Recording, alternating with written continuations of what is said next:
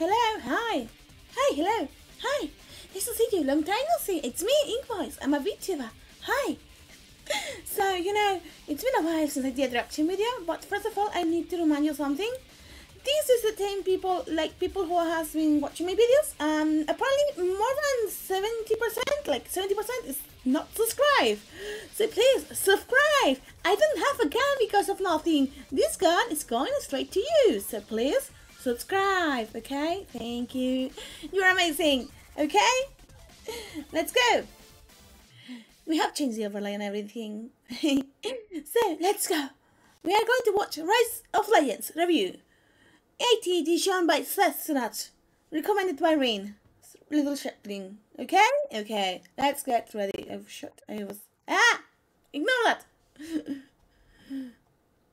Seth here. Let me tell you a story. Once upon a time, younger me was visiting Latin America. While there, I stumbled upon visit Latin America. Video game. I visited those things too. I paid a total of $5 US in exchange. Yes. I got Titan Quest, burnt on a blank CD, Russian Half-Life 2, which I finished without understanding a single word, Russian Serious Sam 2, which was actually just malware, but also I got this little disc containing not Rise of Nations, but the sci-fi fantasy steampunk spin-off, Rise of Legends, released 2006. Oh, it's a spin-off! 17 years later, which by personal standards is a quick and timely review. Rise of Legends is a game I hold close to my heart. First of all, I don't actually have a disc anymore, so I torrented a copy, installed it, found out it was Why do I see myself in this? Like when I was doing things we're playing all games, I knew I had the CD.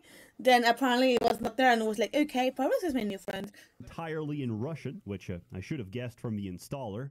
Looking the way it is, downloaded an English copy instead, and that told me to insert disc 1. So I copied the executable from the Russian copy to the English copy, and finally, it launched. Moral of the story, graft shit together until it works. Speaking of which, this game runs perfectly on Windows 10. Flawlessly, impeccably, and I can literally see the pixels for the pre-rendered cutscenes. Anyway, setting. We're on some planet. Which one? I don't know, because video game bootleggers Latin America typically don't give you a manual, so I'm kind of just making it up as I go along. An alien ship they didn't give you manuals and crash lands onto the planet, and that's all the background you get. Now, 99% of this game is the campaign, which is mainly what I'm going to cover. So let's start by playing the Vinci. Who are the Vinci? In this world, there are no humans. Only Italians. Everyone is Italian, everything is industrialized, and tensions are running high. This game is pastapunk, ravioli core, if you will. Ravioli core? Is Giacomo, an inventor from the city-state of Miana, governed by his brother Petruzzo. They're Italians. General Carlini, your army sets out to investigate an alien crash site. That's the armor Italians have back in the day. Doge blasts the mountainside using an alien weapon. Petruzzo throws you to safety, but in doing so,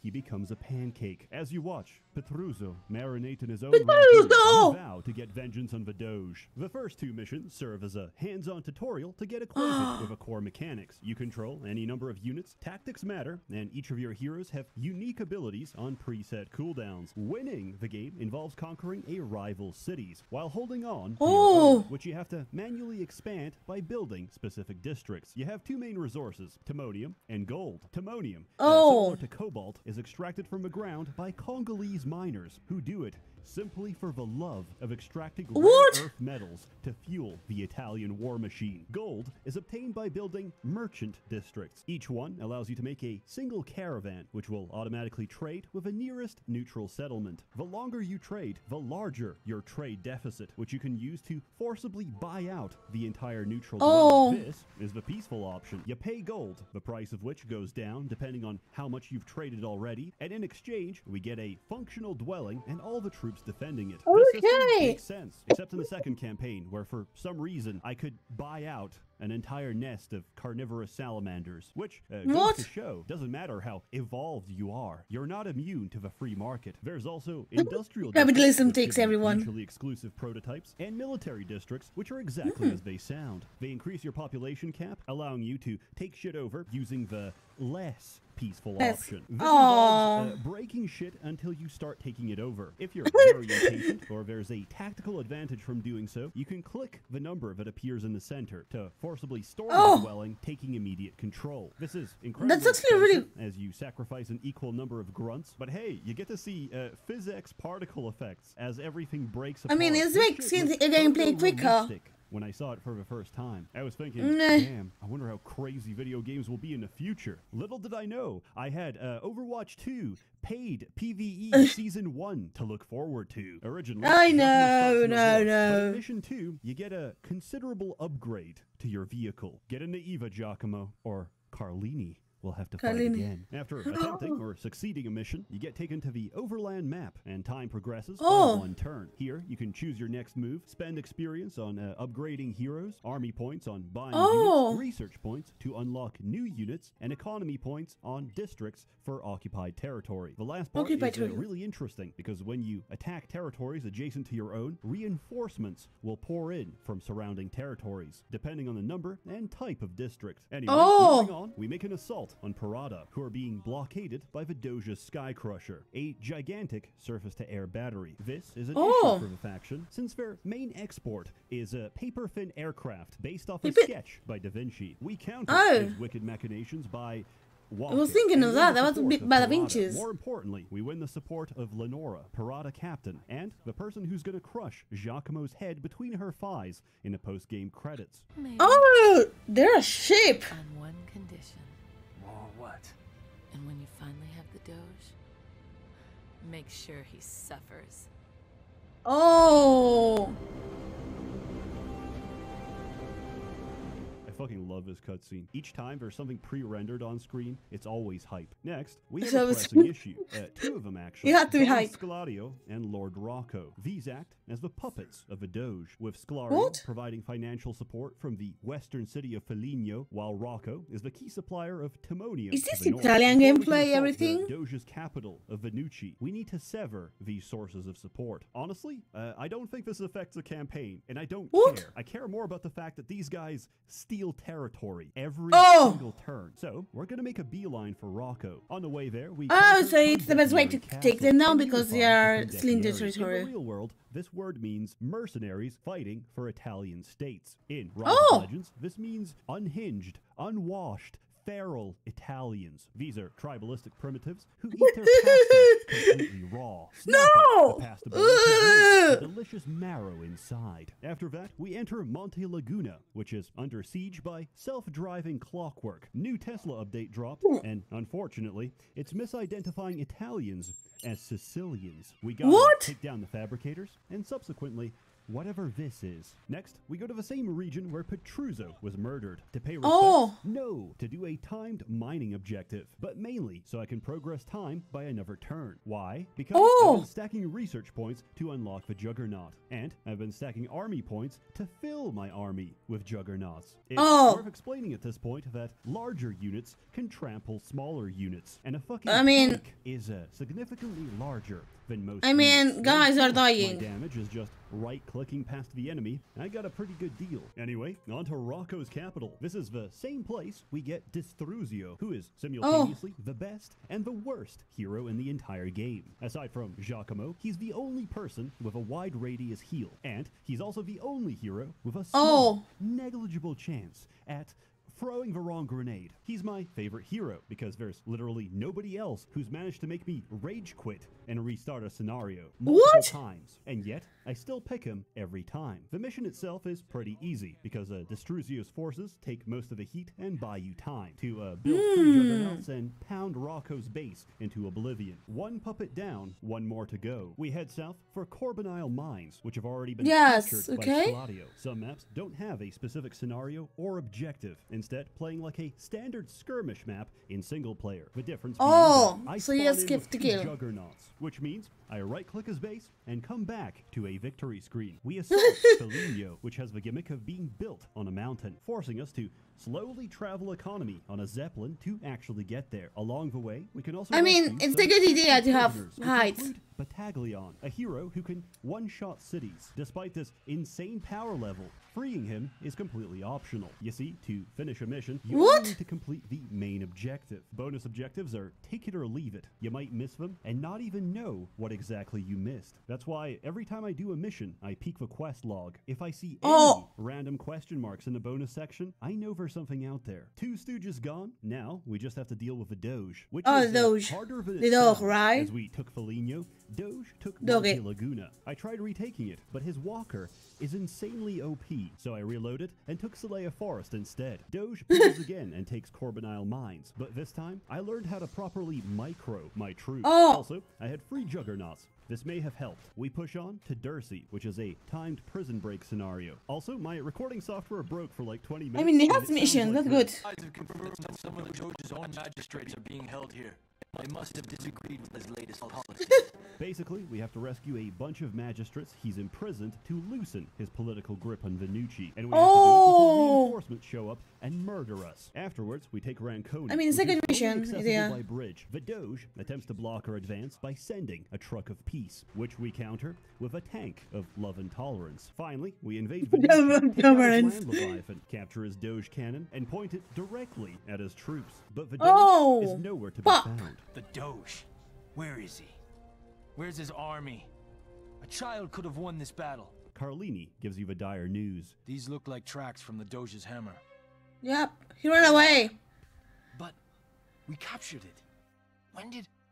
He built more than one. We captured a decoy. The real one is headed east. He drew us out, Giacomo.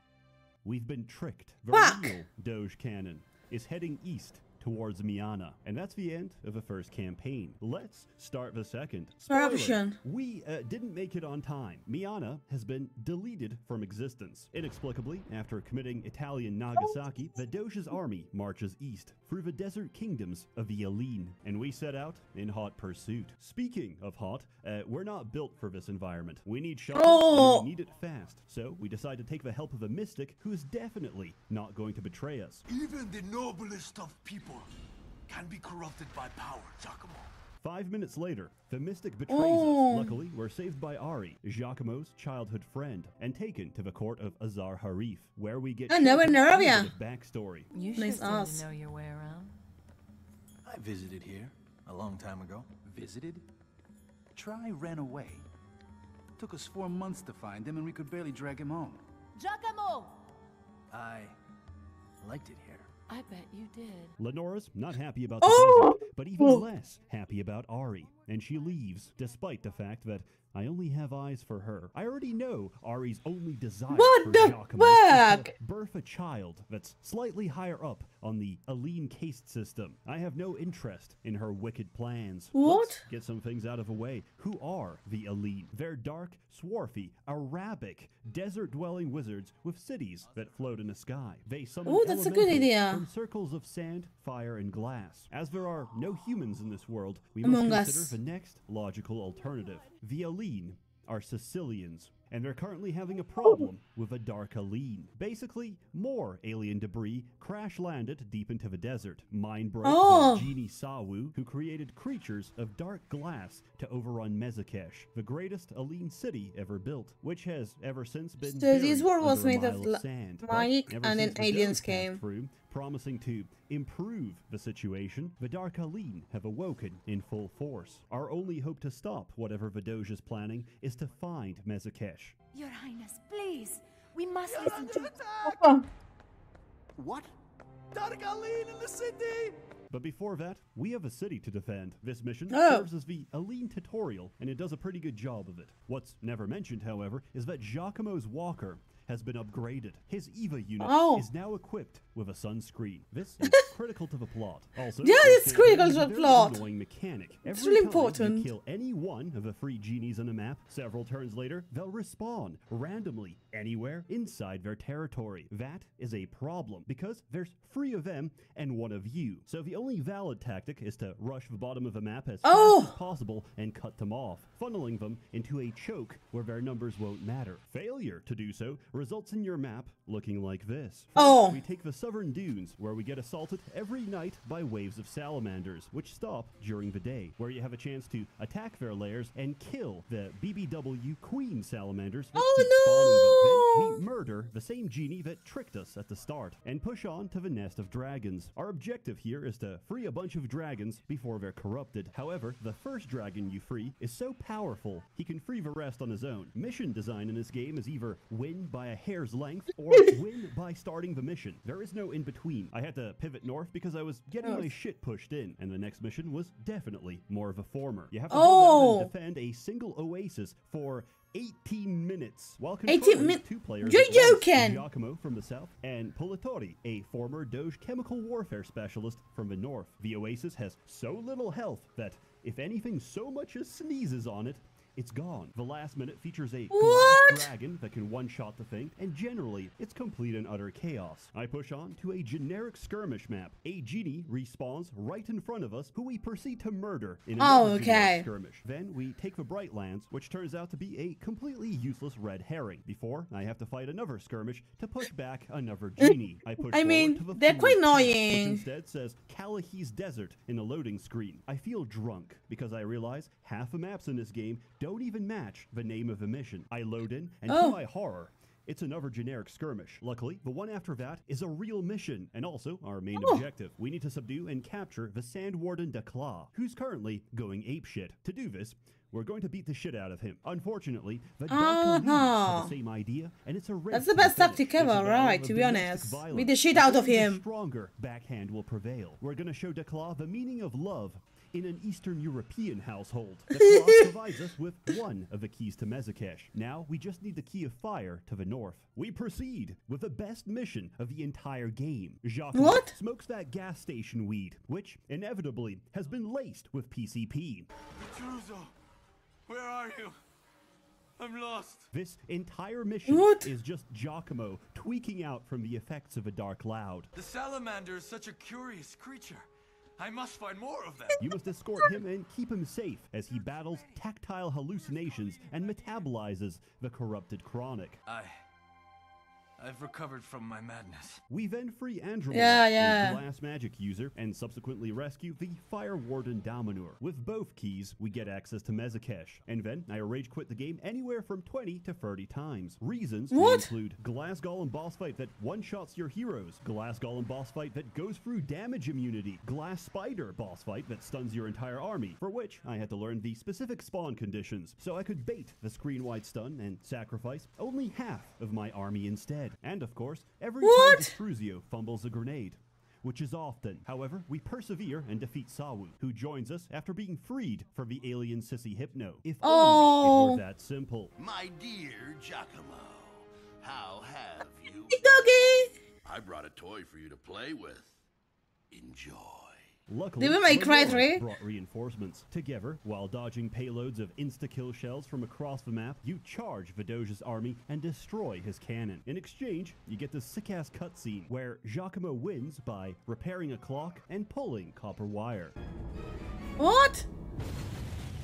Just as we achieve victory, an alien ship appears overhead to repo Vidoge's alien weapon. And that's the start of the third campaign. We follow the ship to the jungle, and there we find a couple of jungle dwellers who have been forcibly boosted by a couple tech levels. The Colossal represents the hybridization between the biology of the natives and the advanced technology of the aliens. If we take their appearance into account and the time period this game was released, the natives are basically Jaffa warriors from Stargate SG-1. What? That is not an answer, Tilk. Come on, they even have staff weapons. Just like evidence of Thermite found at Ground Zero. This is probably just a coincidence. Anyway, we do the first mission and a cutscene plays, where Giacomo and Carlini defeat the Moon God, one of the 4 alien generals masquerading as theological you have to defeat the beings on this planet. alien Unfortunately, generals. another god shows up, and Carlini starts a monologue. So I immediately knew he was about to die. I've been a soldier for 43 years. Yeah, he's dying. I've had my leg blown off. No. 2 wars. I've killed more men than I can count. I've never He's backed dead. down from anything in my life. I'm sure as hell not gonna start today. I mean, the dub is really good. The Hasta la god vista, Zeus baby. kills Carlini and takes the alien device stolen by the Doge. Wait a minute, wasn't that device taken by the alien ship in the last cutscene? Yeah, No. Sorry for no. the confusion. I had to watch this multiple times to figure out that Giacomo shot down that aircraft off screen. Also, Giacomo took a full hit of the alien device juice. He can now convert base metals into AliExpress quartz crystals. Using What? this newfound power, he's spliced his mech into the dead body of the Moon God. We'll march out at sunrise. Our Okay, so objective that's- is getting justice for my homeboy Carlini by killing What the remaining fuck 3 is going gods. on? So we do exactly that. We murder Zil, the sun god to the south. We murder Shock, the storm goddess to the north. There are unique missions here and there, but for the I sake mean, of time, what the I'm fuck? skipping over them. Except the cargo escort mission, which is completely rigged and designed to give you an aneurysm. The Colossal are quite fun to play, mainly because of their completely Like many, different to escort any other missions. faction. They don't use gold because they don't trade. This is replaced instead by energy, which is produced by nuclear reactors. They can turbocharge any dwelling to print units faster, and their basic barracks is actually a flying troop carrier. But nothing What? compares to my favorite unit, the Dick Flattening Sphere, which has the Flattening slowest Sphere. traffic in the entire game, deleting entire screens worth of troops just by moving over them. Finally, The wall that we clock- reach the- the the- last the mission deletes of cocks. Rise of Legends, stopping Wall the deleting Death God balls. Zin. If he isn't stopped within 60 minutes, he will activate the alien Skype call and destroy life as we know it. But his position is fortified by 3 barriers, which have to be destroyed on both sides. All okay. heroes and upgrades you've acquired during the previous campaigns will be there to support you for this final assault. With a Vinci on the left and the Aline on the right, you have to simultaneously control both armies and push past their defenses, which may include mechanized guerrillas, until the barriers shut down, at which point Giacomo's colossal forces break through the center. Completing the mission rewards you with this cutscene. Giacomo, realizing the Skype call has already connected, jumps forward with a $2 microphone and screams racial slurs, the intensity of which explode the relay. At first I thought, where's Giacomo? Obviously he survived, right? Rest It in wasn't until pepperonino. the cutscene was over that I finally registered that he's dead. It's a very somber ending, and I don't like to grieve for too long. So I rewrote the ending to Okay, suit that's my new. own headcanon. Yes, Giacomo did sacrifice himself, but plot twist. Same day we defeated the Doge, conveniently, Lenora was ovulating. This could only mean one thing. Rise of Legends 2 would be a real-time strategy where you must both conquer the battlefield and morning sickness. Campaigns become increasingly more difficult as you swell and become increasingly more pregnant. Available now on Xbox Game Pass. In summary, Rise of Legends gets a floating Rubik's Cube out of however many men are currently inside. It's great. I love it, and I enjoyed it just as much That's a as good I idea. did an entire decade ago. Why did I cover This is this? Because stupid. they're memories, and I don't want them lost to the sands of time. Unfortunately, the publisher is Microsoft, and we've already made contact. They don't give a shit. It's not distributed Are you kidding? This is Microsoft. Fuck! or sold anywhere, making this game effectively abandonware. Now, Translation. I want to directly link Translation. You can pirate it. True. I mean, I would. to a download page for this game. For It's not even in obvious it's reasons. Game However, Pass on I Steam. can't possibly moderate my entire comment section. Yeah. So if, hypothetically, somebody showed up and linked the entire game, and a bunch of people just upvoted it to the top comment, then what could I possibly do to stop this? So please, don't do that, because it's do time to it. commit piracy of an abandoned IP that's not making any money for the parent company. There's a DMCA lawyer out there who gets an additional that's kidney true. stone that he has to shoot out of his burning urethra. As always, more content. Yeah, it was a joke. Okay, I'm not going to pirate it. Okay, it's a joke. I don't want. I want lawyers. Generously funding and bankrolling these neutral settlement acquisitions. This episode is brought to you by Pastificio Centoni. This is not a joke. You are not dissociating. The original reason An Italian pasta sponsor. pasta for the shit in the world that an Italian B2B pasta manufacturer decided one day that contacting me was the best use of their resources. Keep your money. The joke has paid for itself. You're all so wonderful. Have a good one. I mean, it's about fucking Italians fighting each other. Of course, it's going to be fine. What the fuck? Okay, guys, thank you so much. You know, click a like, subscribe. This week I am not going to have many streams. That's why I'm recording this. But I'm going to have many videos. Take care. And please don't murder me in the comments because I have been taking quite long, okay? Take care, everyone. See you next video or next stream and whatever. I love you. Fucking rock. You fucking rock, okay? Take care. Bye.